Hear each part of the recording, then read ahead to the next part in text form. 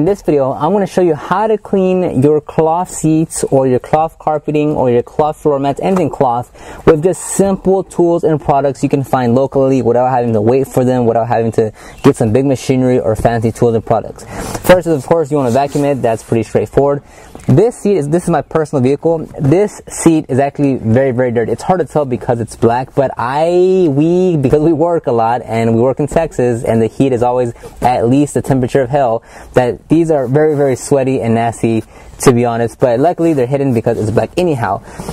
The one product I'll recommend in this video, because I know they sell them nationally here in America, is Super Clean. You can use like Simple Green or Power Purple or Purple Power. Those should be fine too, but I'm gonna just stick with Super Clean here because I use it a lot. So you can buy their gallon size at locally. I think it'll run like 12-14 bucks, but the cool thing is dilutable. So if you wanted to, I would recommend you dilute the product 10-to-1, meaning you use 3 ounces of this product and 29 ounces of water in a 32-ounce bottle. Meaning you can get a lot of bottles, 10-to-1, 4-to-1, 5-to-1, 1-to-1, from 1 gallon. Like this, I could make, I don't know, do the math. If it takes 3 ounces to make 10-to-1, how many can I make if there's 128 ounces in here? So a lot of bottles you can make. If you want to just bypass that, you can just buy like their 32-ounce bottle here that's ready to go. This is their foaming one. They have like a few variations, the aerosol kind and such, whatever you like, but I do recommend Super Clean because you can just find it locally. Next is you just need a brush. Don't worry about this brush specifically. Any handheld brush that you have that has stiff bristle brushes is going to be good enough. Like you can go to O'Reilly's, AutoZone, Walmart, Target, and you can find a brush that has medium stiff bristle brushes. And you'll need some towels. That's literally all you're going to need to clean whatever you want to clean. Whether it's the seine, whether it's your whole seat, whether it's the carpeting, you can get away with just these 3 products here. I'm gonna put this towel right here actually, so you can see the before and after. Now, very straightforward. You vacuumed it, good, it's clean. What you're literally gonna do, very simple folks, very simple. You're gonna have some overspray here, just you'll wipe that down later. Is you're literally going to saturate the area. Take your brush here and give it a thorough agitation. Now, it will take some elbow grease. If you're doing a lot of the interior, you will get fatigued. Even more so if you're out in the heat. So it is wet. It's not soaked wet. Like you're not penetrating the foam or anything. And this isn't sponsored by Super Clean. I this is what I use in my business all the time, and I buy it locally all the time, so that's why I'm recommending it. And the folks over there are really cool, but this isn't a sponsored video or anything. So I don't really care that it's being shown, to be honest. Okay, so it will be a bit tiring because you do have to put that physicality into it and actually, agitate with your hands and stuff. So that's going to be that. So you will get a little tired, but nonetheless, very achievable. And you're literally going to take your towel, whatever towel it is, and look at all that nastiness, because I sweat a lot because we work a lot.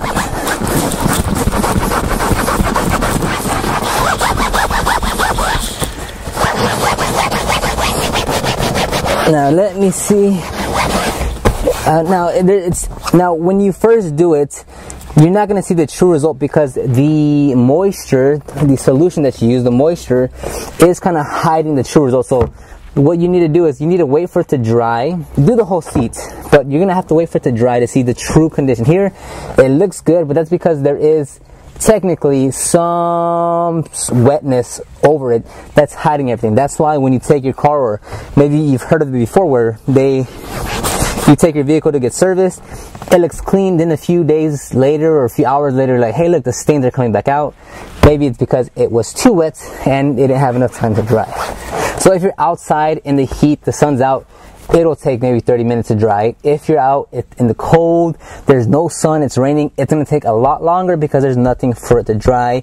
You could put a fan or possibly turn on your heater maybe to speed up the process.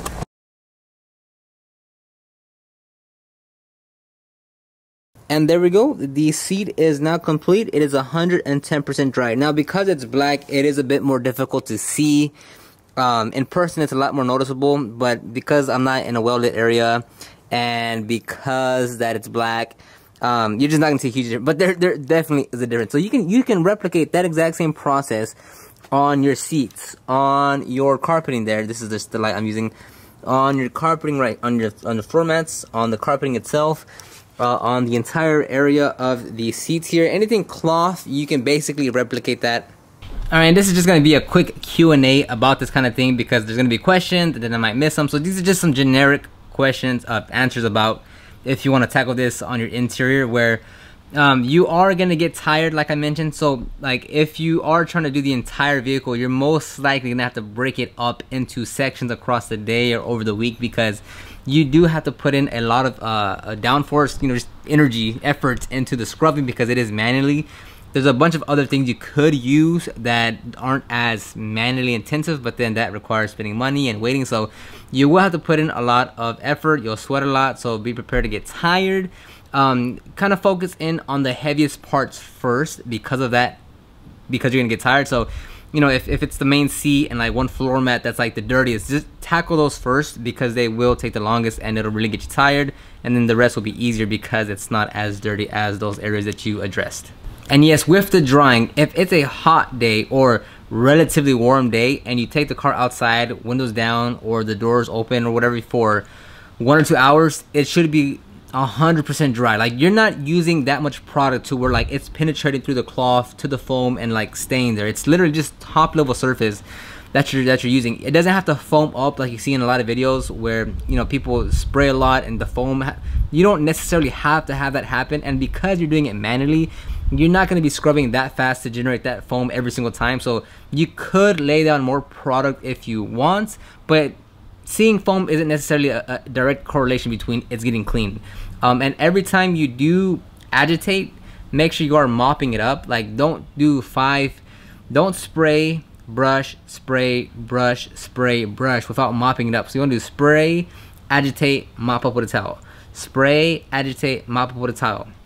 There might be some instances where you want to like do 2 applications of spray, agitate, that's fine, but don't just, you have to remove some of that dirt first and then go at it again to just keep on cleaning the like, so to speak, the different layer, the layer of dirt. You want to make sure you keep on removing that dirt. So always mop it up and then do it again.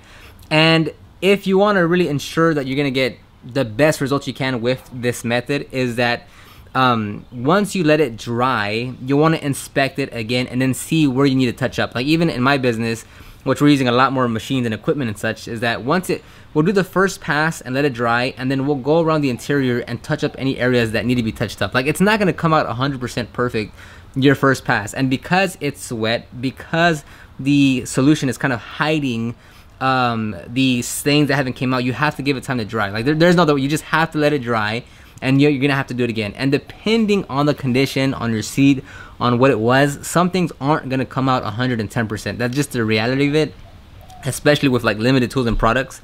It's not everything's gonna come out every single time. If it's like the things that might not come out are just things like stains that have been there for like 5+ years, or like something like red, like wine, or like blood, that one, it can come out. You'll need a different set of tools and products. But there's, it just depends on quite a few variations. The next thing that I suggest is that if you are buying like Super Clean, which is dilutable, 10:1, which is 3 ounces of Super Clean and 29 ounces of water, that gives you 10:1. If you need something stronger, meaning like your interior is kind of dirty and you need more of a thorough cleaning, you can dilute it 4:1. And you have to do the math. I'll leave a link down below to a dilution calculator. Just type in your ounces. You know what, better yet, if you're diluting 10:1 on a 32 ounce bottle, this is the dilution ratio. 4:1 on a 32 ounce bottle, this is the dilution ratio. There you go. But just also check the description box down below for that dilution ratio calculator. And yes, on the weather part, if it also is raining or it's cold or the sun's not out, it is gonna take longer for it to dry because there's nothing to dry the seats.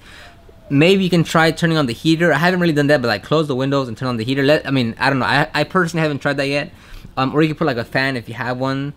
But if it's really cold outside, or they're just like it's super humid, it's gonna take a much longer time to dry because there's nothing in the air to dry the seats. When I first started my business and I had actual paying customers paying me to clean their interior, I started with just brushes, like hammered interiors. I did it with just brushes, and it was a lot of work. So if you want to put in the work for however long you can or you want, you can get good results. Now, doing this isn't gonna eliminate like smoke smell, or like if your animals peed or pooped in the back or something. Like, it'll help minimize it to some degree, but that might be a different task that you have to do with an ozone machine, or like a more in-depth interior cleaning. Especially if it's a smoker, like it's not gonna come out, the smell's not gonna completely get rid of it just because you've cleaned a few areas here and there. Maybe it might minimize it a little, maybe, but it's not gonna eliminate a smell that's been there for however long. The amount of towels you use are gonna depend on how much you're cleaning on the inside. But it would be good to go in, like, you know, if you have like 5-10 on hand, depending on how much you're gonna clean. But you want to use like as much of every side of the towel that you can. That way you're maximizing the usage and minimizing the amount of towels that you're actually using. And don't be too specific with the, like, just if you have a brush laying around, if you want to go to your local auto parts store, pick up something for like $6-7. It doesn't have to be expensive. Just as it has medium to stiff bristles on the brush that feels good when you're holding it in your hand, that's all you need. Don't go overboard and start overthinking it and looking at reviews. Just purchase something and get to work. So that's gonna wrap up this video. Hopefully you've enjoyed and you go out there and just clean your seat, clean your floor mat, clean your carpeting, what have you. And let me know if you have any other questions down below. I'll see you on the next one.